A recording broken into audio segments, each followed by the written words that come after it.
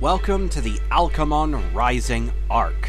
In this storyline, we'll be teaming up with Sarah as we investigate the rogue Alchemon that have spread throughout the whole region. We'll also be showing off a handful of landmarks which you can discover throughout the country. So we'll be ignoring a lot of the main cities and towns, the gym leaders, and most of the main road, so make sure to check out another arc in order to learn about that stuff. In the meantime, since we're investigating him, I might as well talk a bit about Nicholas's contest. It revolves around this, a trainer rank. This is a returning feature from Pokemon Science and Magic. The rank determines the scaling of trainers and Pokemon which you will encounter. The higher the rank, the stronger the trainer / Pokemon, and gym leader too. It also gives you some additional perks depending on how high your rank is. In order to improve it, you have to continue battling other trainers. Though, beating the gym leaders is a solid way of accelerating your rank's growth. You'll start off as an E, with the highest possible rank you can get being the S rank, with the first trainer who's participating in the contest to get the S rank being the winner. But, of course, to recap, the contest is only really a cover-up for you. Your real mission as an undercover agent for iPad is to figure out what the heck Nicholas is doing. But in order to help you do that, you might want to catch some new Pokemon along the way. Here are all the newbies you can find around these parts, and here are all the oldies. I'd recommend trying to snag a few of the oldies as well if I were you, because you never know what they might evolve into. You also may never know what kind of other new Pokemon you'll be able to discover on these routes. I can't show off too many newbies, but here's one of them. This is Amburst, the landmine Pokemon. It's a small package, but with a lot of punch. They're often seen living in large colonies, and when an intruder comes around, they will attack without mercy. But that doesn't usually happen, since the outer Amburst are more than enough to take care of them with their special weapon. Their abdomen is made out of a special substance. These Pokemon will often bury themselves into the ground with only the end sticking out. If something treads on it, then it will detonate like a zit, trapping the victims in a sticky amber-like substance that is inescapable. These Pokemon learn a handful of explosion moves, including a new signature ability called Last Standing, which lets them survive on 1 HP after using self-destruct or explosion, though of course it only works once per battle.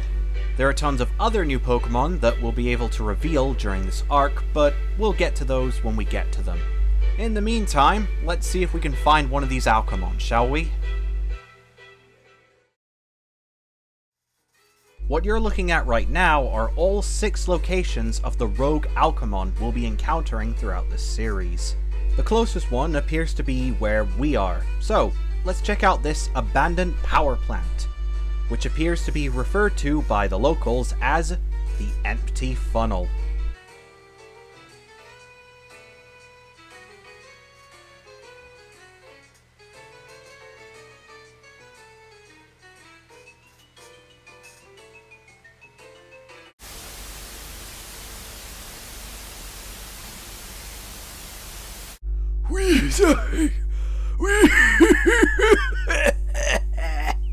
This is what you are right now, as you run on those toxic fumes that are power plant energy.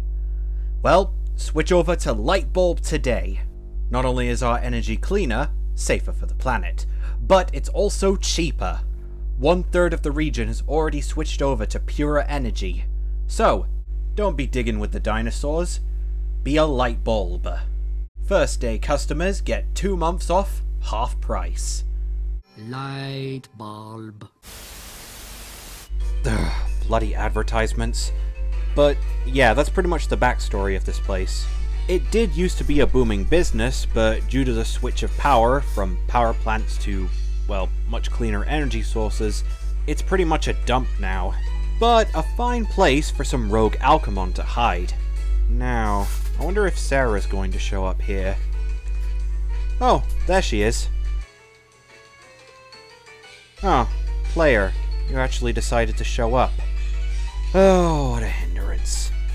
Look, I don't entirely doubt your abilities, like I said earlier. I'll believe it when I see it. but it's going to take more than a good word from Luca to convince me that you're the right trainer for the job. So before we go any further, I'd like to see just how capable you are myself. Trainer, I challenge you to a quick Pokemon battle. Afterwards, I'll determine if you're really capable of assisting me or not. What do you think? I'm glad you said that. Let's dance. Allons-y! Alright, I'll start off light for you, shall I? Let's go, Tarantula!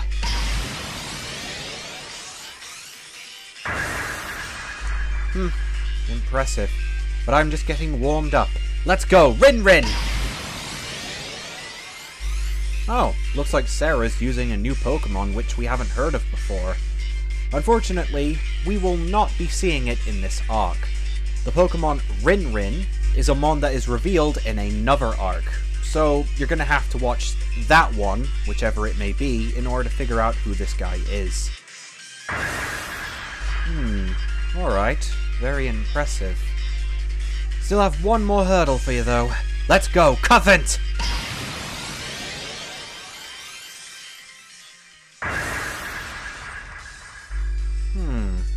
Not bad.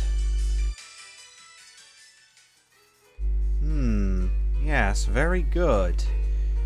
You still have a lot to learn, but you have plenty of potential, and you're an expert when it comes to Pokemon battling. That's a bonus. Very well, player, I'll allow you to assist me. However, I'm in charge. You have to do exactly what I say. Understood? Excellent. Now, enough wasting time. Let's get down to business. Over the past few weeks, there have been countless Alcemon sightings throughout the whole region. As I've said earlier, iPad is keeping them under surveillance. Hush hush, you know how it is. However, the most prominent are the 6 Alcemon which I've managed to locate. They're the ones iPad are having the most trouble with keeping under the radar. Our job is to capacitate them. All the while figuring out how they got released into the wild in the first place. From what I've gathered, this Alcemon in particular is a master of metal. It absorbs metal to make itself stronger, and there's an all-you-can-eat buffet in an abandoned power plant like this. So be careful, player. Make sure you're prepared for anything, because there's no telling what these Alcemon can do. That is all.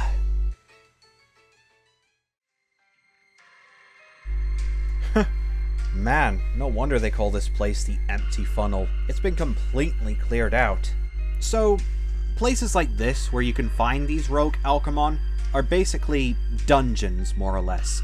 They have small little gimmicks and maze features which you'll have to navigate in order to get to the Alcemon. And if you come back here later, you can find some new Pokemon.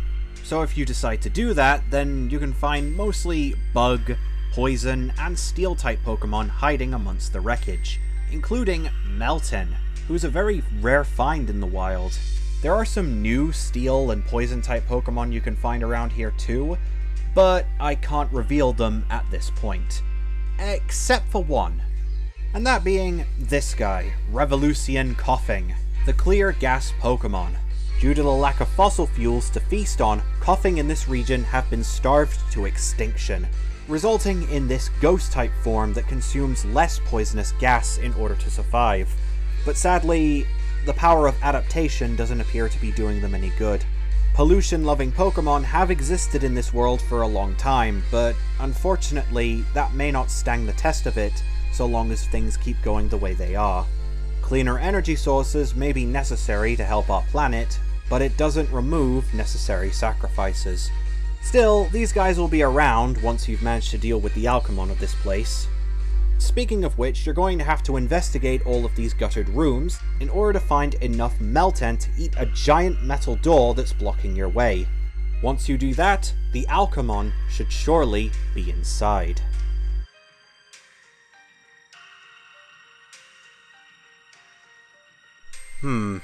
Seems pretty quiet. Be on your guard, player. There's no telling where that Alcemon will be. Also, keep an eye out for clues. We still need to find out who dumped this Alcemon here in the first place. Honestly, these kind of trainers make me sick. No matter what size or shape the Pokemon is, they'll always find a way to underestimate it and throw it into the wild without thinking of the consequences. Almost everyone in this world just thinks they can get away with something. They think they can just master Pokemon because they have ambitions. Well, one day people are gonna have to wake up and realize... Shh, I think I heard something. Must be here. Oh, player, brace yourself!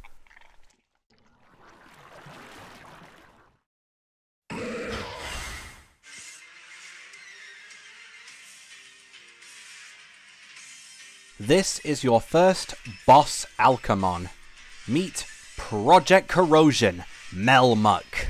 A fusion of Melmetal and Muck, obviously. The attempt was to try and make a Pokemon that not only wouldn't eat metal, but also purify it from rust.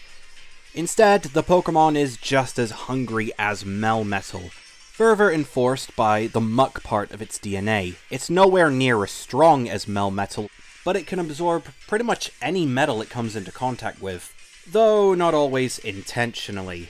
If that wasn't bad enough, Muck's DNA has made it mercury, so it's poisonous metal, and you have to fight this thing, so be careful. As for how these battles would go, they're basically a combination of the Titan battles from Scarlet and Violet, and the Noble battles from Pokemon Legends Arceus. In order to start damaging these bosses, you're going to have to dodge all of their attacks and wait for an opening to throw in your own Pokemon and deal some damage. Drop its health bar to 0 a couple times, and you've won. Since this is your first Alcamon, you'll only have to do this 2 times for this first battle, but don't think it's going to be easy. This Pokemon can attack you from afar using its stretchy limbs, and summon metal spikes from the ground to try and trip you up. Take too much damage, and you'll have to do the whole thing all over again. If that wasn't bad enough, these guys can summon these little fellas to try and grab you and slow you down. This is their pre-evolution, Melgrimer. If you get one yourself, you can evolve it into Melmuck at level 40. So make sure to try and find the necessary ingredients and an alchemist stone in order to get one of these yourself. Assuming you'll be able to survive this match.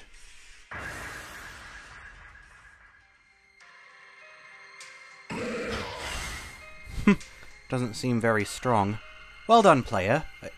Wait, what are you doing? Stay back, that thing can still be dangerous.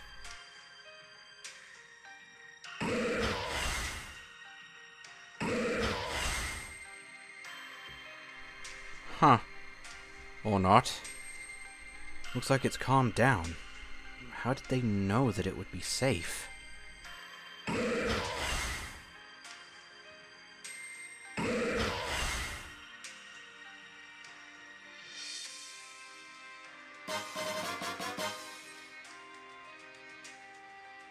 Wow. You're very good with Pokemon, aren't you? Well done, player. I can see now why they sent you here. You are really brave. It would be an honor to work alongside... Wait. Hide, someone's coming.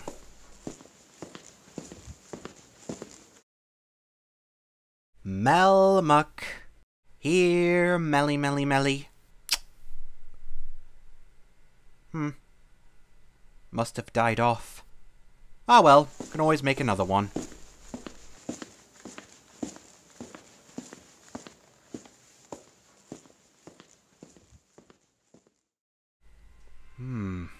Who was that?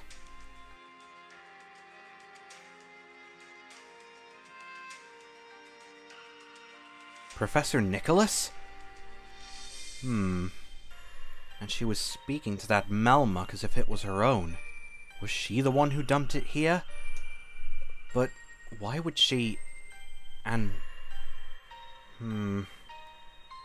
There appears to be more to this than meets the eye. At first, I thought most of these Alcamon cases were foolish trainers releasing them into the wild, but now it appears to be something much bigger. Player, you did a good job today. Let us continue with our investigations elsewhere. I have a bad feeling this scenario is only going to get worse before it gets better. And I'm sorry to say I have to agree with Sarah. Why was Clover here? And what exactly is she and Nicholas planning with these alchemist Pokemon? Are they behind this? Well, you'll have to find out next time, as our journey through Revolu continues.